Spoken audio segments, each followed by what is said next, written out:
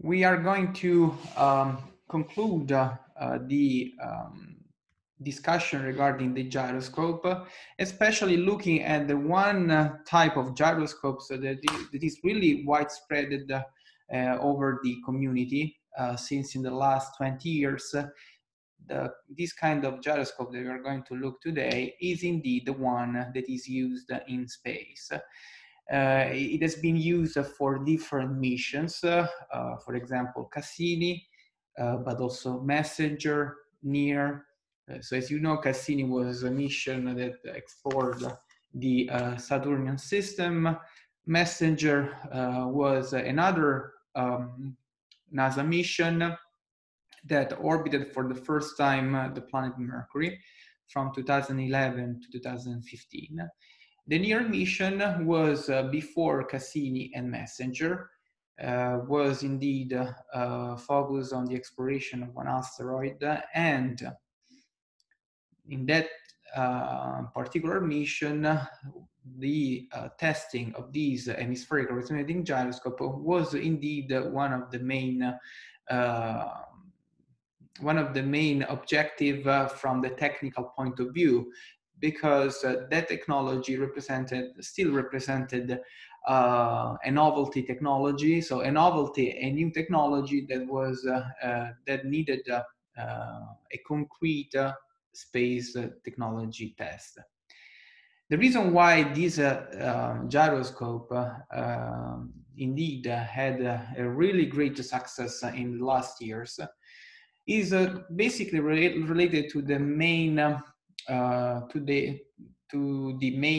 properties of the gyroscope itself. So the main property is indeed that is a small size, as you can see from this image here. The glass shape shell that is used to enable the measurement of these standing wave patterns is indeed very small and is the size of a coin. So these properties, of course, represent a really crucial achievement for these gyroscopes technology, because of course a small size in space represents a priority. But the other thing that we're going to see today is indeed related to the noise. When we are going to discuss the model of the gyroscope, the noise is indeed one of the main problems. That's the reason why you need other auxiliary sensors to determine accurately the attitude. So you need other sensors to compensate mismodeling introduced by these attitude sensors. The other main property of the resonating gyroscope is indeed the high performance. High performance in terms of mass, because of course, if you have a small size, this is also related to small mass, but also a very small power consumption compared to, for example, laser gyroscopes. So those three main properties of the hemispherical resonating gyroscope represented the main advantage compared to laser gyroscopes, and that's the reason why those missions now in the, for example, inertial mass unit, or so the IMU of a spacecraft, in which usually you have gyroscopes, but if you have a mission to Mars, you also have accelerometers. The reason why are called inertial mass unit is indeed related to the fact that this package of technologies give information on the spin rate through the gyroscopes and the acceleration, especially and exclusively non-gravitational accelerations, non-conservative acceleration through the accelerometer. So if you have both accelerometers and gyroscopes, this tool is also important for orbit navigation, not only for attitude. So usually gyroscope plus accelerometers represents a unit that is important for the attitude orbit control system, the well-known AOCS.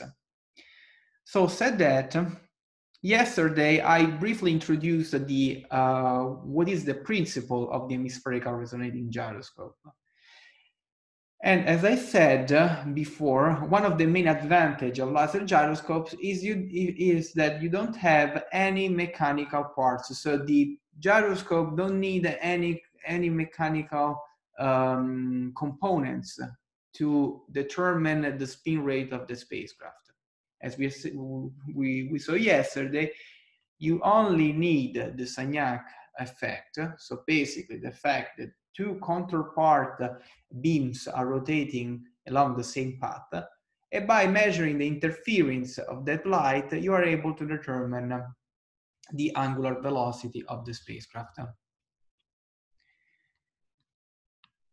In this case, what you have is indeed a mechanical device, in the sense that you don't use the properties of a light beam, but you are using the mechanical property of a glass-shaped shell.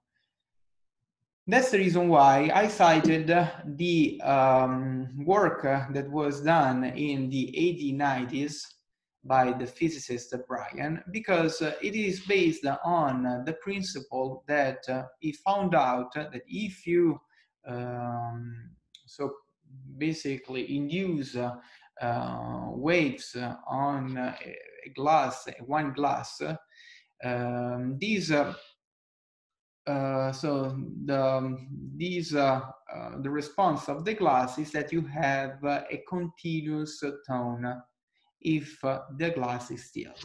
But if you starting to rotate the glass around the axis of the stem,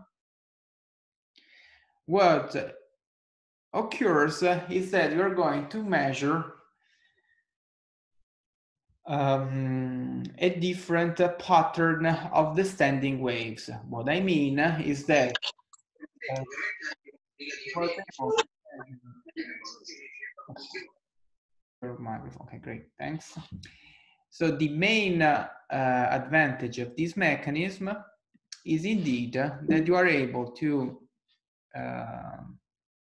measure the response of the acoustic waves when you put in rotation the glass around this axis.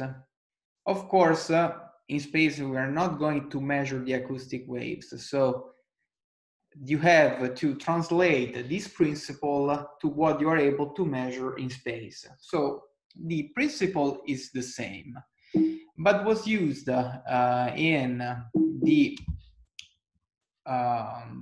starting from the 1965 to determine, so to use the pattern of these standing waves that you can measure on a shell that is indeed, that has indeed a glass-shaped shell.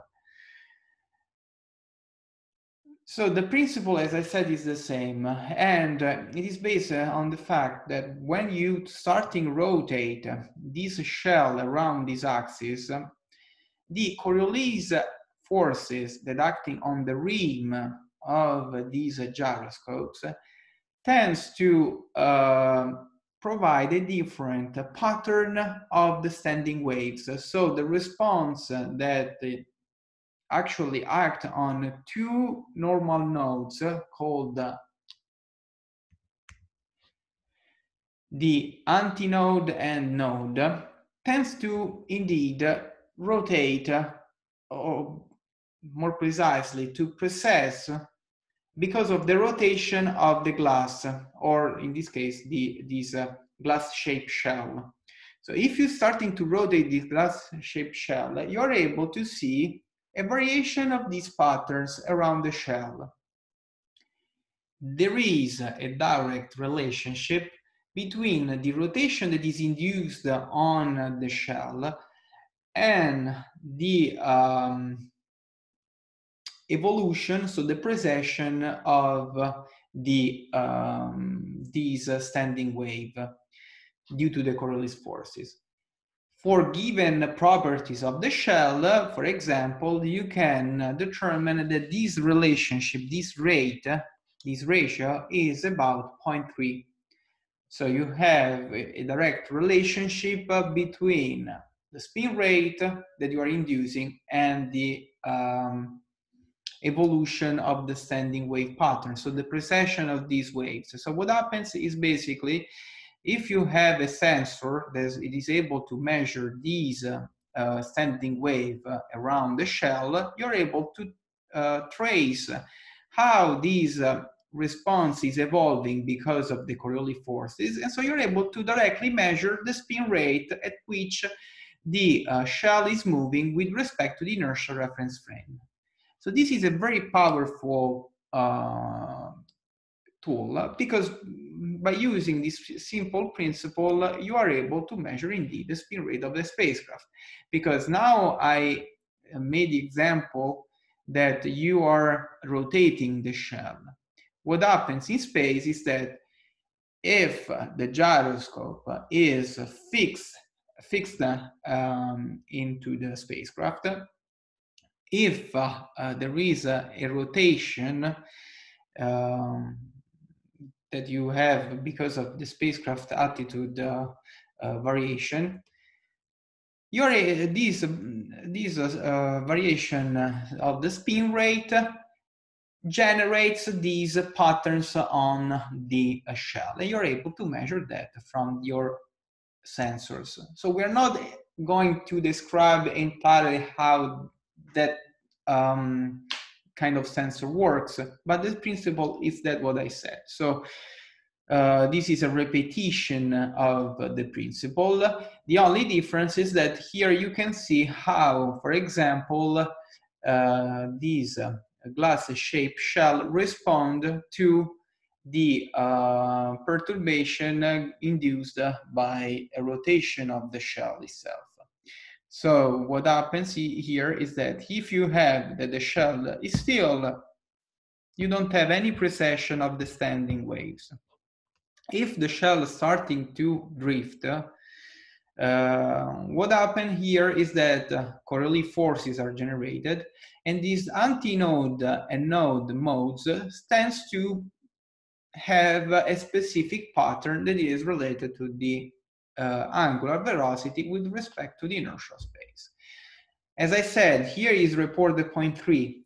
This parameter is related to the gyroscope that you have in space. So the design of that particular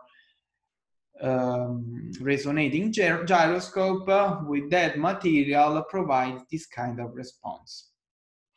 Okay, so what you have here is that thanks to those materials, you are able to determine this kind of spin rate. The main advantage of a hemispherical resonating gyroscope is that you have a very relative stable variations due to thermal gradients. So if you have temperature variations in these mass unit, what happens is that the stability of the response of the gyroscope is very, very, so you don't have any significant variations. There are questions or... Okay.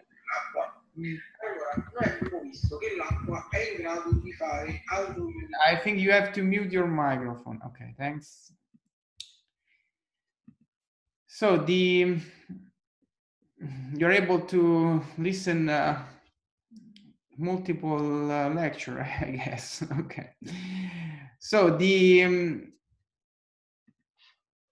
response of this glass, indeed, is really stable with temperature. So what you have here is that the measurements that you get is very reliable, and this is a main advantage. One of the main disadvantages that I forgot to say yesterday regarding the fiber optic gyroscope is that if you have a thermal temperature or a thermal gradient, temperature variations, the fiber optic material tends to basically increase in length if you have an higher temperature. So what happens, the length of the path of the gyroscope increases, and that is represent a strong error sources, because what happened is that when we have done the computation of the number of fringes, we have seen that these parameters should be well known. So if you have a thermal gradient in the fiber optic gyroscope, what happened here is that one of the parameters, especially the path, is changing, but you don't know how much that length is changing, so your measurement is significantly affected. So today, what we are going to do next, we are going to introduce the models of errors of gyroscopes. But the source of those errors will be different from gyroscope to gyroscope. As I said, the hemispherical resonating gyroscope usually has lower error sources. And so noise, lower noise, because the error sources is different compared to the others, or to the other two laser gyroscopes. Here you can find, just for for your more comprehensive understanding of the instrument, the electronic design of the instrument. But as I said, the principle is really simple. So also the electronics, it is not really complicated, and that is one of the other advantage of the hemispherical resonating gyroscope. So the three main parts of the gyroscope are a peak-off, resonator, a forcer. The forcer is what is inducing the resonating vibration on the gyroscope. So of course, what you need to have is that the gyroscope is constantly perturbed by this forcer. And you have a part of the gyroscope that has to measure the precession of the standing waves in the gyroscope in order to determine the spin rate. So this final slide is just a recap of what we already said regarding the hemispherical gyroscope. It is related to the type of gyroscope that is used in space, because as I forgot, so basically as I didn't say the full story of this gyroscope, but basically the last success of this instrument was made by a spin-off that started in the 90s. So after trying to use this gyroscope in the 80s for different application, in the 90s, the spin-offs tried to use this gyroscope for a space application. And basically now there is this model of hemispherical resonating gyroscope that represent the standard and represent the main application on different spacecraft. So this is the one that was used, I think, on Messenger, but it's very similar to all the others because, as I said, basically there is one company that pushed that technology as at the cutting edge technology in the 90s that now has become a standard. So the physical characteristics are important. So the first row is in inches. If you want to have an idea on how, the size of this instrument is about 30 centimeters. So it is a very compact box in which you have at least 3 units of these resonating gyroscopes in order to have the triaxial measurement of the attitude. Usually you have a redundancy, so you have an additional one. And the compact box is given by the fact that each sensor is very small. But you need also the electronics in order to process your measurements. As I said, one of the main advantage is the temperature range. So what you can see here is that you have a range that goes from -40s to almost 80 degrees Celsius. You have these other properties are very specific. So basically are the properties given by vibration, so vibration tolerance, shock, that are probably too in detail for this course. The characteristic, as I said, can be used in space, but also on terrestrial application like airplanes and everything else. But the main part that I would like to focus on, and will be the next part of this lecture, is indeed the determination of the noise, or better, the performances of the gyroscopes. As I said, these gyroscopes represent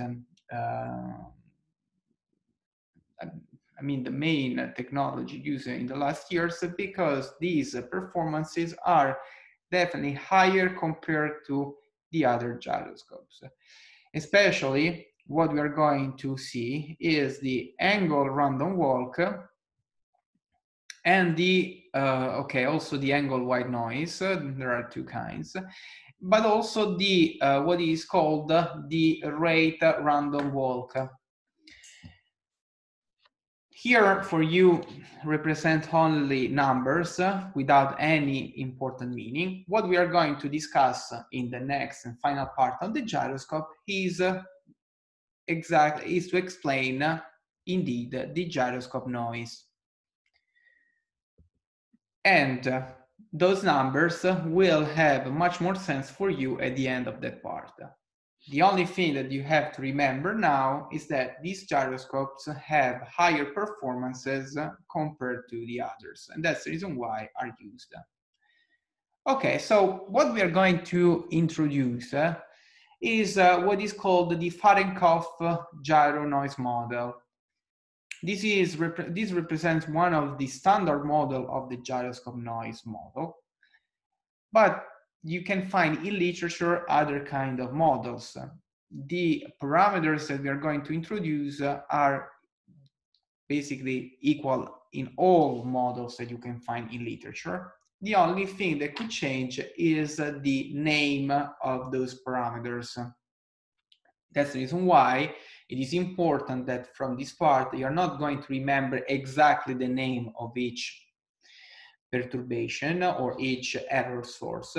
The main important part is that you know that each parameter corresponds to a physical property of the noise model. To start, what we are trying to do is to determine what is your readout from your instrument, so what the instrument is giving you. Of course, what we want to measure is the angular velocity, the spin rate, omega I. So if the instrument was perfect, those terms are 0. So your GI is exactly equal to omega I. In real cases, this is not true, of course. So we have to introduce, also let me introduce one term at a time. So let's assume that those are 0. The first term that we can introduce is indeed the electronic noise. The electronic noise is usually only perturbing, is only basically a scale factor of your readout. So when the gyroscope is going to measure omega I, is not going to measure only this parameter, but this measurement is affected by a scale factor Ki that is a function of the electronics of the system. So this is the electronics of the system. So the main problem here is not knowing which is the source of this of this electronic noise. The main problem here is how to model that, because we can say that this one is indeed the electronic noise and represent the scale factor.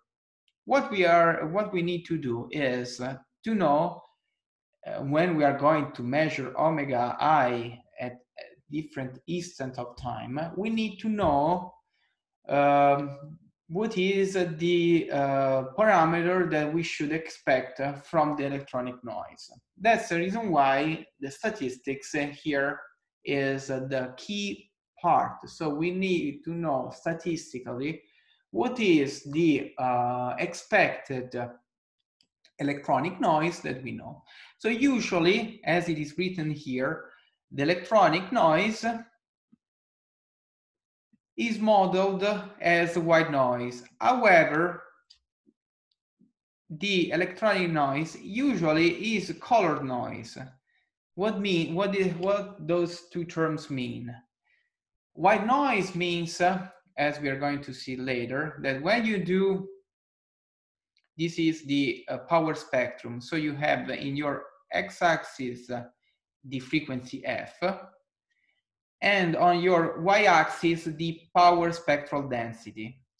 When you have white noise, these the power spectrum, so how much power you have at each frequency, is constant for all the frequencies. So you don't have any direct dependency of that power spectrum from the frequency. So what we are doing here is that the white noise means that we don't have any basically any dependency from the frequency of the measurement that we are doing. In reality, color noise means that this K here is a response of the electronics at different sampling rate. So if you're trying to measure or to read out the omega, for example, at 100 Hertz or 200 Hertz, this K would change. What we are assuming here is that the behavior of the instrument is almost the same for all the frequency. So that's the reason why what we are meaning here is that white noise, you can determine this electronic noise as I said yesterday or the day before, with the Gaussian distribution with a certain sigma, a certain mean. Here I assumed mean equal to 0. So you have, by doing laboratory testing, you can have an idea on how this Ki is, okay? However, you will find out that this term is not really the main term of your Fahrenheit model. The other term that we have to take into account is the initial bias. But the initial bias is directly related to the BI, what is called the float torque derivative noise, this one. But before going to these two terms, we have a final term that is eta. So let's discuss that in order as is written in the slide. So eta I1, it is called the float torque noise. As I said, the terminology here is relative to this Fahrenheit gyro model. What we are going to see that in general, this eta I1 is called, can also be called, and usually is called in other studies also, angular random walk. Okay, so what we are going to see in the next slide, that is also called angular random walk.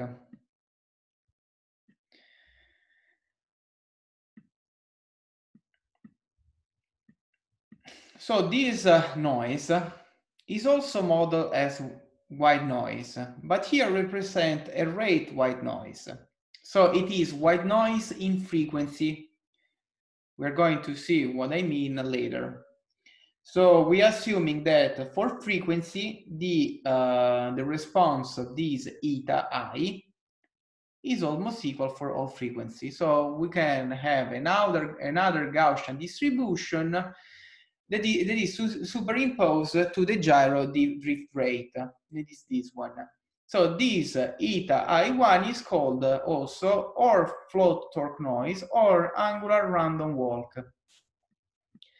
But the real random walk that we have to be careful about, it is, so this is, sorry to be so slow, it is, but it is important because we need to introduce this acronym ARW that is also found in the next slide, so you know what it means later. The other term is BI and BI0 and BI. So BI0 represents an initial bias. So what it means is that you know that your measurement is always affected by an offset and doesn't have really a statistic distribution. Usually is a constant bias that you are able to measure when you want to calibrate your instrument. The other main term is BI. BI is evolving over time. So if BI0 can be assumed to be not constant over time, but is a bias, so every time we'll have a different value. BI is a function of time and is indeed called the float torque derivative noise. Represent our drift rate ramp. It is fundamental because this term here cause the drift of the accelerometer. So usually when you look at those kind of instruments, you have one parameter that is called bias and the other one is called drift. Drift means that is a bias that is evolving over time. So you have, for example, let's do another plot here. That at a certain time, that is also true for accelerometers or other kind of instrument, your measurements is affected by BEO. So what it means that for omega equal to 0, you have a readout. So your instrument is biased. It's the same thing that you have when you're trying to, for all kind of instruments. BI is indeed a drift, but it's not a linear drift as you are able, basically, yeah, we have seen usually in other courses of instrument. Usually it's a random walk. So basically, you don't have a distribution of these. So basically, it's a stochastic variation of the bias. So you have a random walk that varies over time with a specific behavior that is not really very easy to be predictable. So you have this random walk that you have to be careful about. That's the reason why, as we said, star trackers, sun sensors. Scusi? Sì, prego.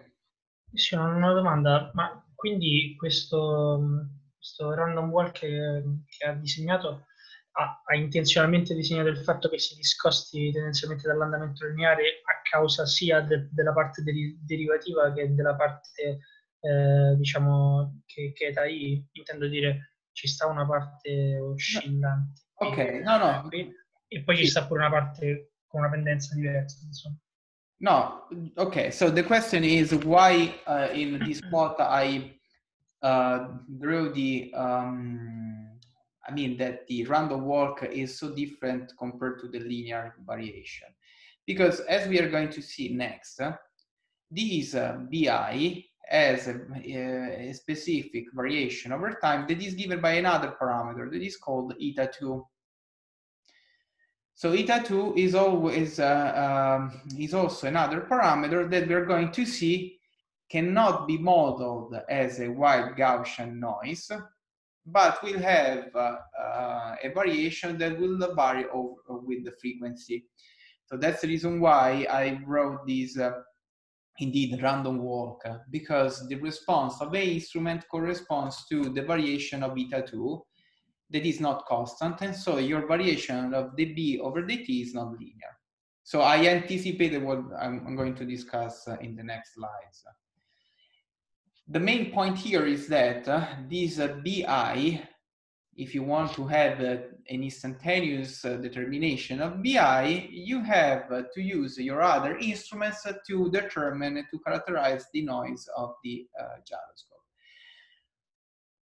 For example, you can use star triggers that enables not only the estimation of the attitude, but as I said the previous days, you can also determine the parameters of the model of the gyroscope, as we're going to see tomorrow with the extended Kalman filter.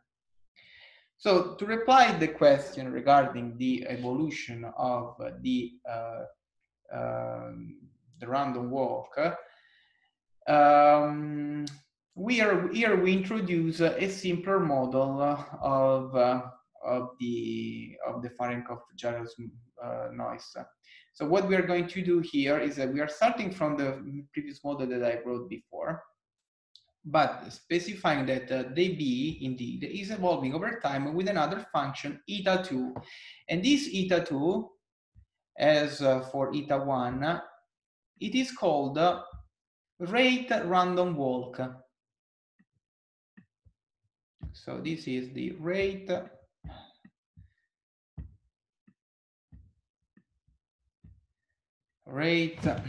random walk.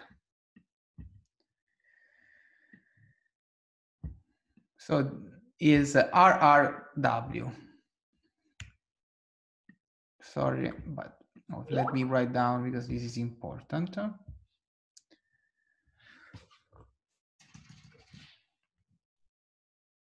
Random walk. Ma scusi una domanda. Quindi B1 diciamo si può chiamare anche random walk direttamente? So it is called, sorry, can you repeat because I was muted?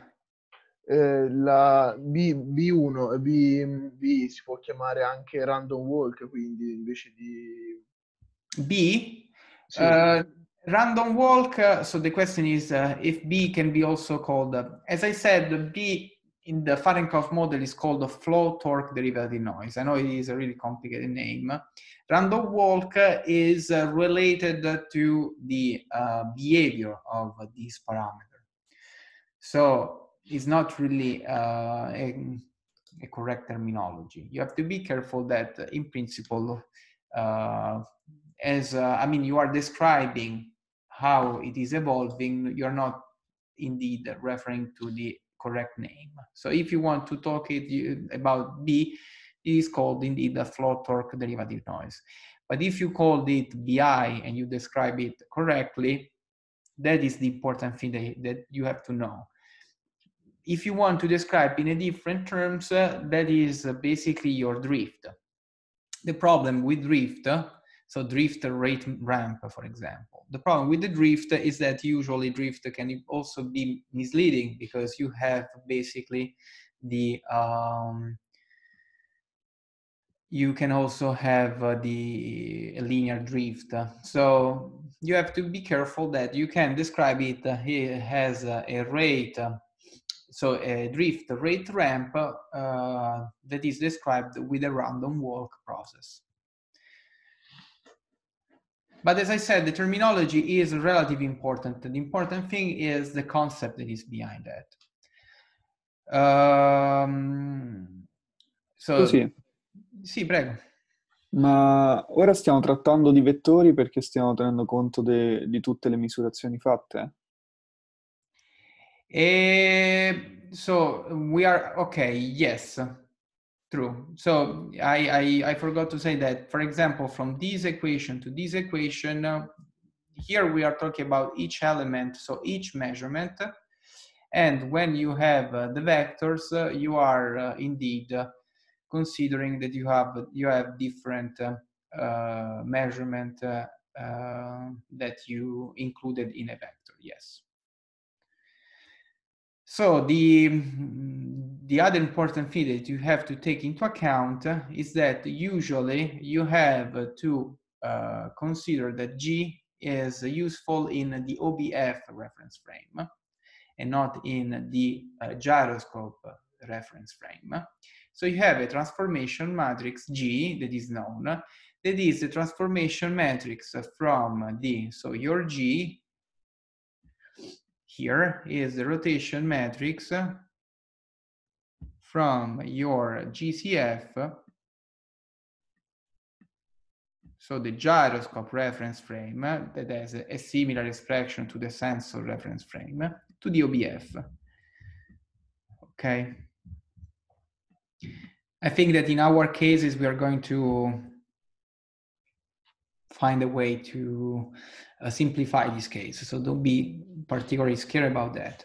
But in principle, when you have the measurement, so basically what happens is that this is the final readout of your gyroscope that is measured in the GCF. What you need to do is to report this measurement to the OBF, to the optical bench frame, or to the body reference frame even better. Okay. So don't be, I mean, those are also reported here regarding the measurement of omega X, omega Y, omega Z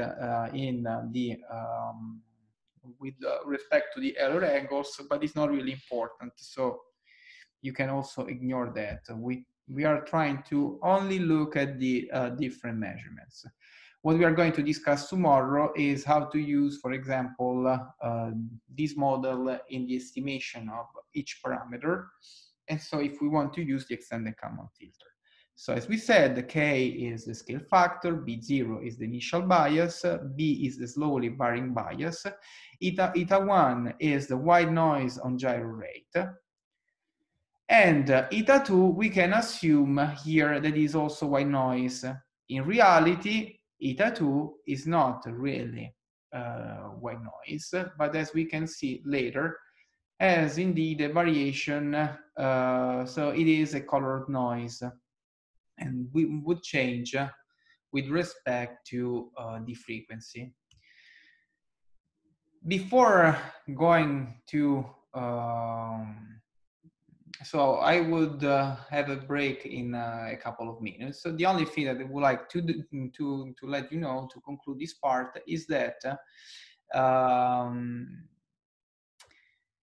this simplified Fahrenkopf gyro model can be indeed only summarized with this expression here. So as you can see, the scale factor K can be ignored because it is a small error compared to B and eta 1.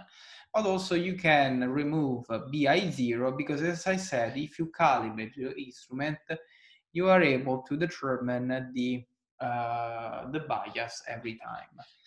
These expressions in the statistical point of view is the definition of eta 1 and eta 2 as white noise uncorrelated. So it means that you have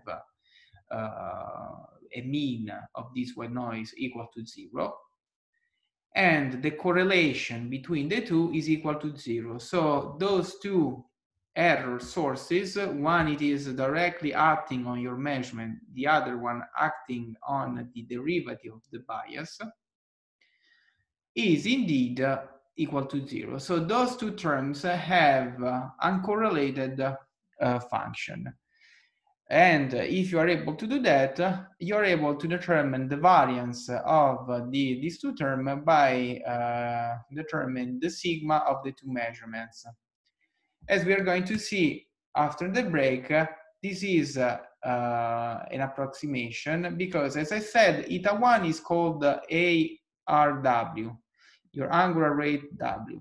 angular random walk. The other one is the RRW. So usually the ARW, so this angular rate random walk is indeed a Gaussian, is indeed white. The other one as a function of the frequency. But let's restart that after the break. So let me pause the video here. This slide represents indeed the simplified Fahrenkopf gyros model. And what we need to do here is to try to have a simplified model of the noise source. As we said, unfortunately, okay, here it is. Let me rewrite down, but we have said that eta1 is also called the IRV, so the angular random walk, and this is the rate random walk. I'm trying to write that multiple times because the next spots could be a little bit tricky to be understood. Okay, so what it is important here is that we are assuming that eta1 and eta2 have a mean equal to 0, are completely fully uncorrelated. So if you do the product, the correlation between the two, it is 0. And if you try to determine the standard deviation, you can determine directly the sigma of eta1 and eta2. As I said, in reality, eta2 is, so let's look at the eta2 in the frequency domain. So the frequency domain of the sampling rate, but also in the omega domain. So the what we have here basically. So the contribution of eta1 and eta2 in the measurement of omega. So eta2 is a white noise. So it is assumed, sorry, eta1 is assumed to be a white noise. So you have a power spectrum that is flat as a function of the frequency. You have a dependency with 1 over f squared for the RRW, so the rate random walk. So the angular random walk has this expression, and this one is indeed related to the frequency. So you have this trend here. The other, if you want to translate this power spectrum in the angle domain, so basically this omega is your readout of your measurement. So you know that omega t is equal of the angular variation of the spacecraft, for example, theta. These two terms will have these different behavior in frequency if you are looking in the angle domain. This is only for your knowledge, it's not really important for the course. But if you have the white random noise for the angular random walk in the for omega, that reflects to a function of 1 over f squared in the angle variation of the spacecraft. But as I said, although in reality these two terms are, this is colored and this is white, we are assuming that both eta1 and eta2 are both white, so both have a flat behavior with respect to the frequency. So what we do here, if we want to determine sigma u squared, we have to multiply by f squared k squared divided by f squared in order to remove the dependency of the power from the frequency. So basically, at the end, you will be able to determine the sigma u as the integral of this k squared, that is a property of the gyroscope, and for the angular IRV, RRW, this is already a Gaussian distribution, so you are able to determine the integral over the frequency.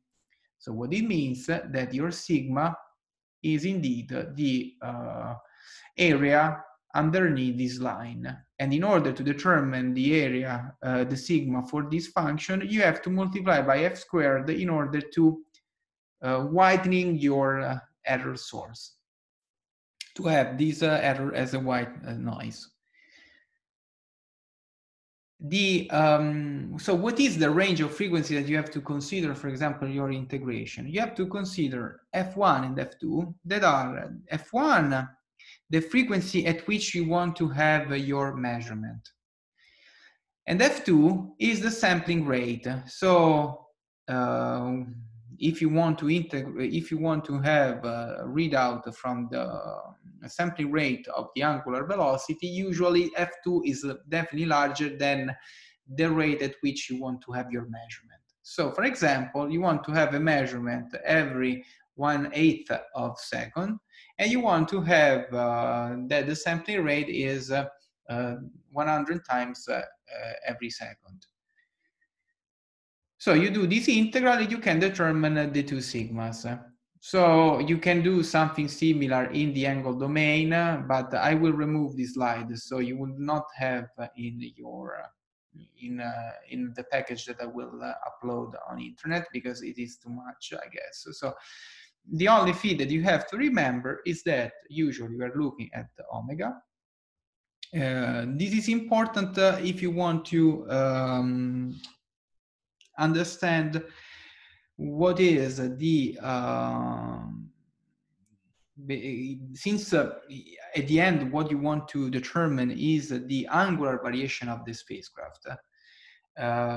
These give you an idea on how the error of the gyroscopes is basically inflating the, so it is perturbing your knowledge of the angle of the spacecraft theta. So that's the reason why it is not really necessary for our purpose, because what we want to do is to determine directly omega. So we want to see which is the effect of beta 1 and beta 2 in our readout of the gyroscope. Okay, so let's focus on up to here. And also the other two I don't think are important. So I would stop here for the gyroscope. But if you want to, so I will remove that package from the slides, because if you want to have additional explanation, what it is presented here is that you have indeed an additional, so basically what is the effect of your gyroscope errors in your angle variation of the angular variation of the spacecraft.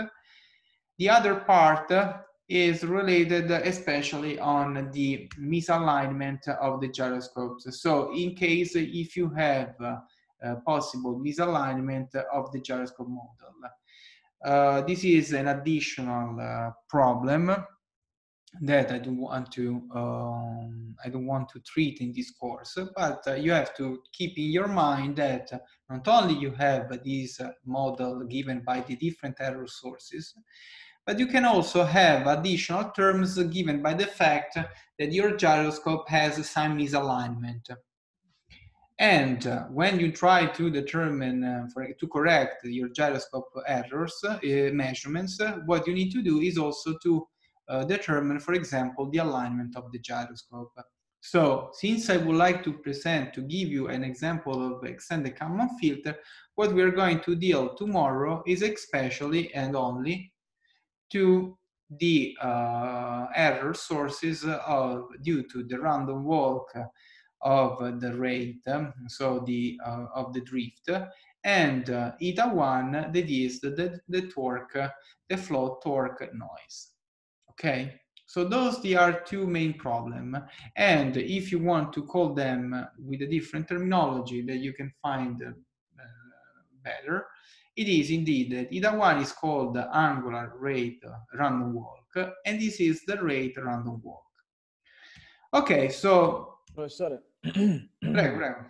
nei due grafici dove c'è lo spettro di potenza, potrebbe spiegare meglio qual è la differenza tra i due grafici?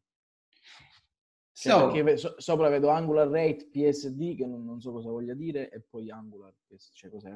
yes, so these plots, so the question is the meaning of each plot. So these two plots, I mean, the PSD is written here is the power spectral density. These two plots are based on two realistic cases. So what you have to focus on, since I said that this second plot is not really treated in the course because it is something that you can determine afterwards. So if you focus on this one, this is the power spectrum. So the error, so the power spectrum associated by each error at each frequency. So it is directly the effect of beta 1 and beta 2 on your omega. That's the reason why you can find here S omega. So it is the response of your error given by each specific angular rate. So basically what it means is that since eta 1 and eta 2 are directly affecting your measurement G, eta 1 is directly related to omega. And so you have this white noise distribution, because we are assuming that eta 1 is the angular random walk. The second line in this plot is given by the fact that eta 2 is a random walk, is a white Gaussian noise, but is, if you want to relate eta 2 in the domain of omega, you know that you have a partial derivative of b with respect to t. So what it means here is that if you want to determine what is the power spectrum in the omega domain, so your measurement omega, you have this white Gaussian distribution, so this flat distribution over the frequency for eta 1. So this is your eta 1. Eta 2, that now probably is a little bit clear to you, eta 2 is not directly related to omega, but is related through the derivative of the temporal derivative of b. That's the reason why when you try to determine what is the effect of the eta 2 in your measurement omega, you have an additional term that depends on the frequency, because what you have to do here is to determine in the frequency domain what is the effect of beta 2 in this plot here.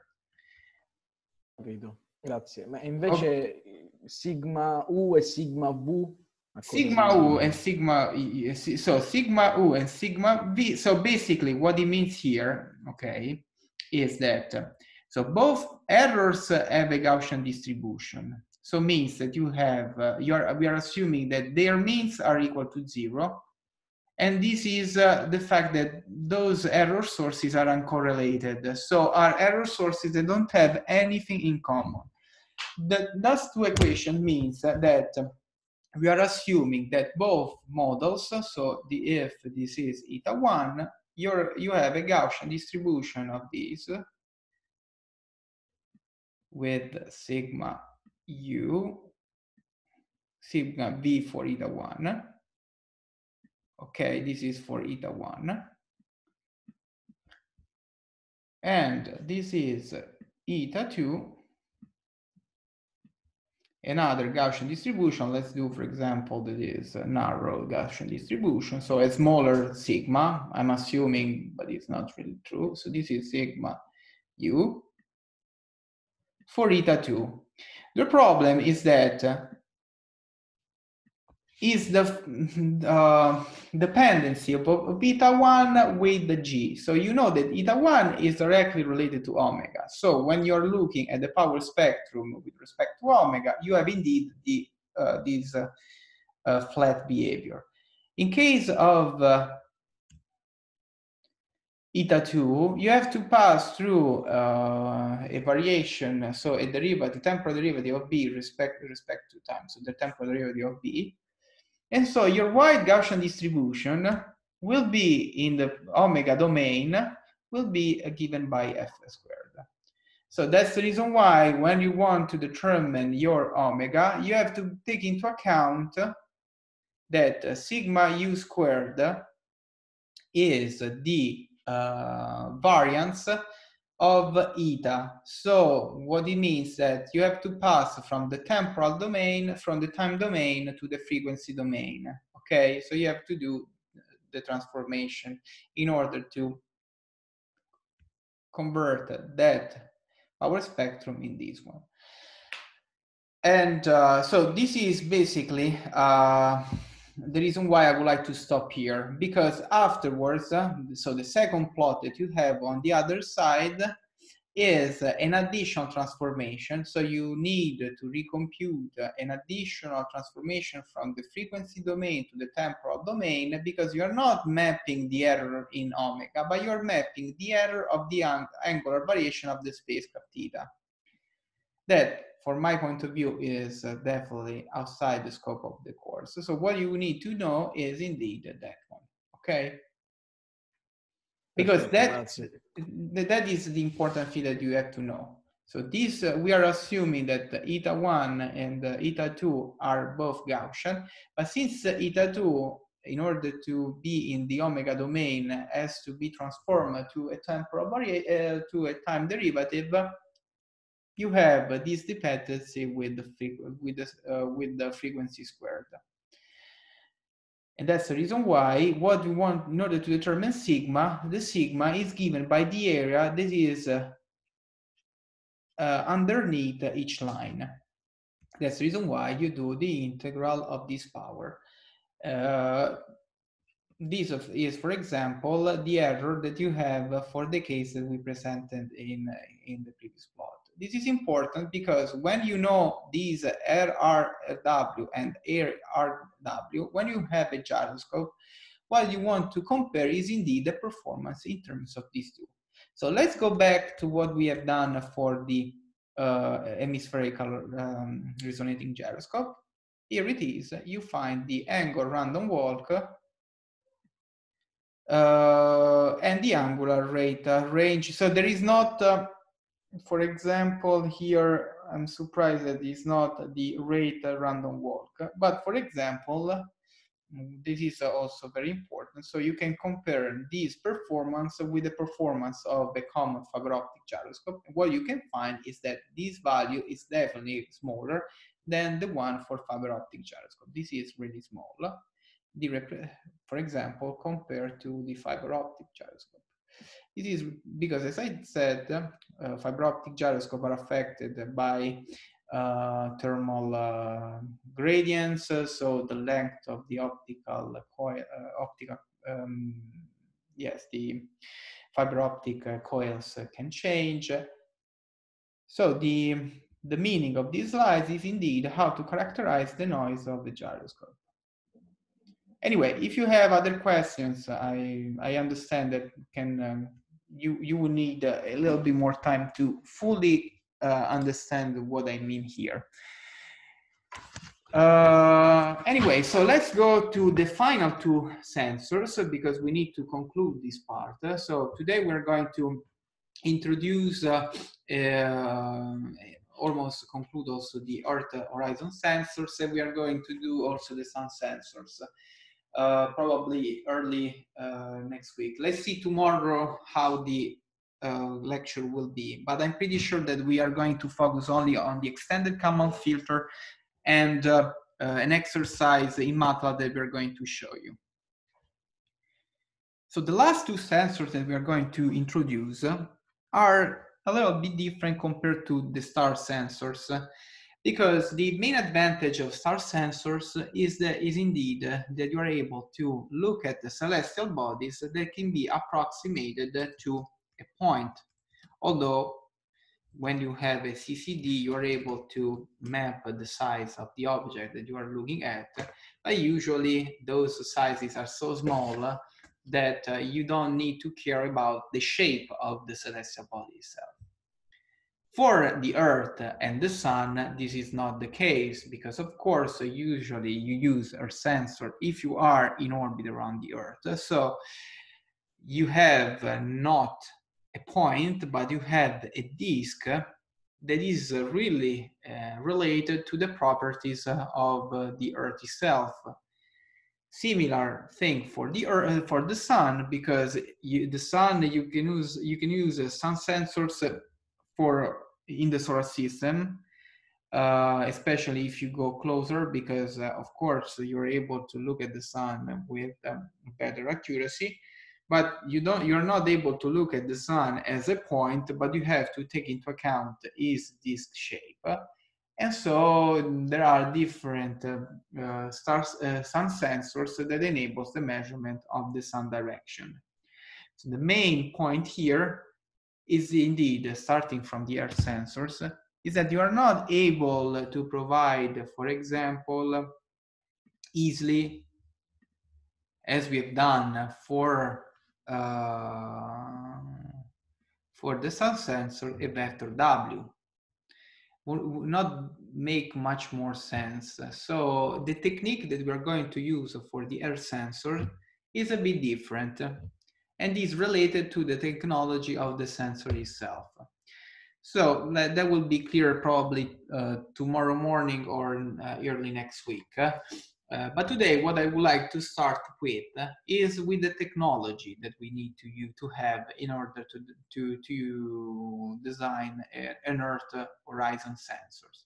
As you can see from here, what you have is that the Earth sensor is also called Earth horizon sensors. So the main thing here is that we are not trying to determine a vector W that is pointing from our spacecraft to the celestial body, but we are trying to look at the horizon of the Earth. What I mean here is that this is the Earth, this is your spacecraft.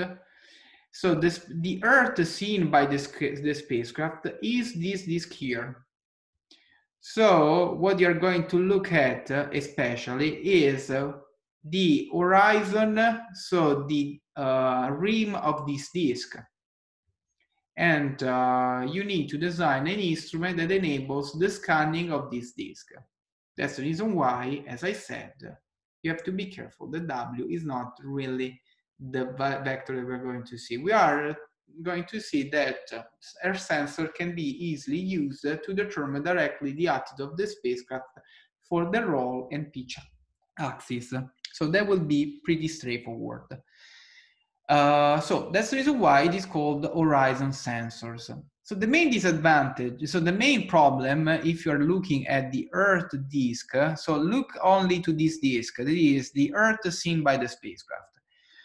What you have here is that you have to consider that this disk is uniform. So what you're looking at is a disk that has uniform properties. So one of the questions could be, okay, let's put the camera and try to measure its albedo in order to determine the horizon of the Earth. That approach would not work, because if you're looking to the visible light, so the albedo, the sunlight reflected by the Earth, that response of the surface of the Earth will be very different from the portion of the Earth that you are looking at. So if you are looking at, for example, the North Pole, you are looking at very bright features, as for example the polar deposits, in which you have high albedo of 0.8, 0.9, because the ice of the Arctics indeed is very reflective. But if you are, for example, looking at a region in which you have a very dense vegetation, that would have a very low albedo, and so your disk will be completely different. So your disk of the Earth will not be a disk with a uniform color here, but will be with a darker region here, a darker region here, and so on. And you want to avoid that, because since we are trying to look at the horizon, we want to have that this rim here is definitely well defined. So that's the reason why the Earth sensors are looking at the infrared emission of the planet. So basically, since the temperature of the Earth is quite uniform in, I mean, emit a radiation, a thermal radiation is quite uniform for each place. You use this frequency range in order to determine indeed a disk that is uniform. So you are using sensors that are looking at the infrared rather than the albedo. To measure that, what you are doing here is to trying to look at the different wavelength of the infrared spectrum and see what is the emission that you have from the planet. What you can see here is that there are, you don't have a uniform, a tight uniform response of the planet, but you have some absorption lines in which basically the emitted radiation of the planet is absorbed by some constituents of the atmosphere. So for example, at 7 microns wavelength, you have that the water vapor is absorbing the radiation. You have that the ozone, O3, has a very high absorption at those wavelength 9. But you can see that at these 14, 16 microns, you have a uniform absorption due to the carbon dioxide. So the CO2 indeed give you at those wavelength a disk that indeed will be completely uniform, although will not totally uniform, but the source of errors are completely limited. So what you have indeed, that when you're trying to look at the Earth, you are able to define this rim accurately. The other problem with Earth horizon sensors is that since you're looking at an object close by, you have also to take into account its shape. So you know that the Earth is not a spheroid, so you don't have that the radius of the planet is equal in all regions, but you have different radius at the equator and the poles. So you have a difference of about 22 kilometers. And you have to take into account that in order to determine the flattening. The flattening is indeed what measures so if you are looking, for example, this is the North Pole and this is the, you have this flat, so of course it is exaggerated, oblate body. So this is RP and R equator. So the flattening of the body is important because give you an idea, it give you quantify directly what is the flattening, so how the body is oblate. So your computation will be important. So if you want to look at different latitudes, for example, you can determine the radius of the planet by using this very easy formulation. That is, of course, you have to also take into account usually to the topography because you have also mountains or so on, for example. But assuming that you are ignoring the topography, if you want to determine the radius of the planet here, that's the relationship that you have. So it is a function of the equatorial radius, and the flattening gives you, in terms of the latitudinal dependency, so in terms of the latitude, how the r here, this is r, is given at certain lambda, okay?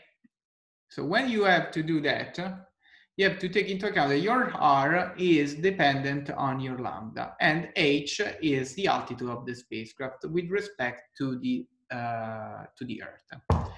Okay, well, what we want to look at here is indeed the design of these instruments. So as we said, Earth horizon sensor, the main goal is to determine the horizon. So what is the rim of the disk that you are looking at underneath your spacecraft? So what you can do is if you're observing this disk from above, is to determine an instrument that is able to scan indeed this Earth horizon. So for the four main parts of this instrument will be the optical filter that enables to that allows to filter only the radiation given by the thermal. So for example, that will be from 14 to 16 microns. So only that wavelengths will pass through the sensor, okay? After that, you will have a lens that concentrate, the focus, the received signal from ground to the sensor, that is your bolometer. However, this if you are not including this rotating prism, you are able to see only the field of view that is given by this region here. What you want to do is to provide a scan of the horizon. So you include a rotating prism that defocus what you are looking at in order to rotate this prism around this axis. And so you're able to scan basically the rim of your field of view, okay? So basically a sort of path that is like that. Of course, the properties of the rotating prism give you this field of view here. The angle eta that is given by the properties of the rotating prism give you the region of the Earth that you are looking at. Afterwards, there is a better plot. So let's assume that you have a satellite that is orbiting Earth with the XB and YB that are the body reference frame. And you're assuming that you want to have that this body, so these satellites, is going to move close to his orbital reference frame. So you have that XB is very close to your roll axis, and so that's the reason why you have phi. And your YB body is going to be close to your theta axis, so to your pitch axis. What you can demonstrate is that the Earth horizon sensors are only able to determine uniquely the orientation of roll and pitch axis of a spacecraft. As you can imagine, since we are looking only at a single body, we are not able to provide a three-dimensional position of the spacecraft, but you can determine two of the orientation of the spacecraft. That are the angle phi and the angle theta. So you can see that eta here report what I have showed here. So this scan region. So you have, for example, that your sensor has a bore site that is aligned to the YB axis. Okay. So this is the disk of the Earth that I drew before. This is the roll axis that is also close to your XB axis, and your pitch axis is this dashed line here. What happened here is that you had a vertical reference, that is this point here, that give you the vertical reference. So look at this one. This one is definitely really misleading, but if you look at this vertical reference, so it means that the instrument here has a vertical reference that is a vertical axis that is known and is fixed with respect to the bolometer. So if this system rotates, also this vertical axis is rotating. Same thing here. Why it is important to have a vertical axis of the instrument? Because basically what happened here is that the instrument is going to scan this portion of the sky. In this case, it will start to see the Earth signal from here, so from point 1 to point 2, when the scan is going to leave the Earth disk.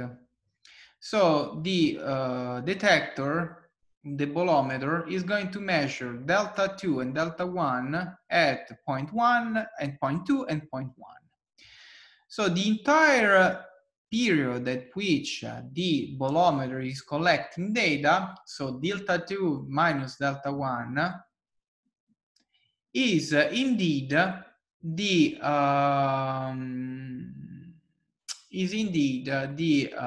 related to the roll axis. Indeed, if you rotate your spacecraft around this axis here, this intersection point 1 and 2 will rotate. If you are rotating in this direction, as I drew here, these 1 and 2 will go from here to here, and to here to here. So you will have that this E will become lower. So you are able to measure the roll axis by indeed determine that. The main problem here is that the E, so this region here, depends on where the spacecraft is, because if the spacecraft is at a very high altitude, the size of this disk will be different, will be lower. So in order to determine uniquely the roll axis, you have not only measured delta 1 and delta 2, but you need to know this E0. And E0 depends directly on the altitude of the spacecraft. So if you want to determine the roll pitch axis of the spacecraft by one single star Earth horizon sensor, you need to know the altitude. So one Earth sensor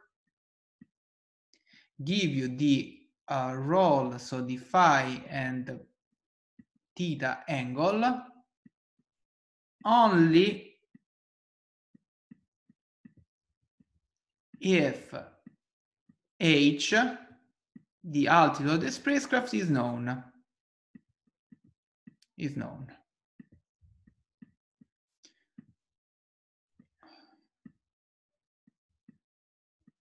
Okay,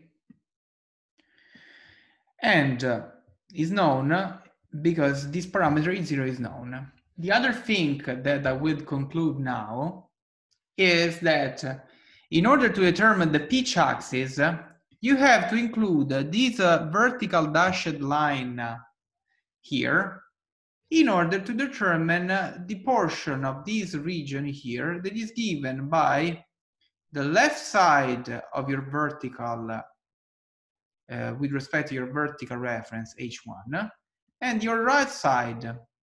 The reason why you have here that the pitch angle depends from delta 1 plus delta 2 is because these delta 2 and delta 1 are determined with respect to the vertical reference, okay? So if you have this vertical reference, you're also able to determine the pitch axis. If you don't have this vertical reference, so remove this dashed line, you're not able to determine the pitch angle, because if the spacecraft is rotating around this axis, what you have here is that the response delta 1, delta 2 will be exactly the same. And you don't have any reference to determine the pitch. That's the reason why you need to know a vertical reference also to determine the pitch.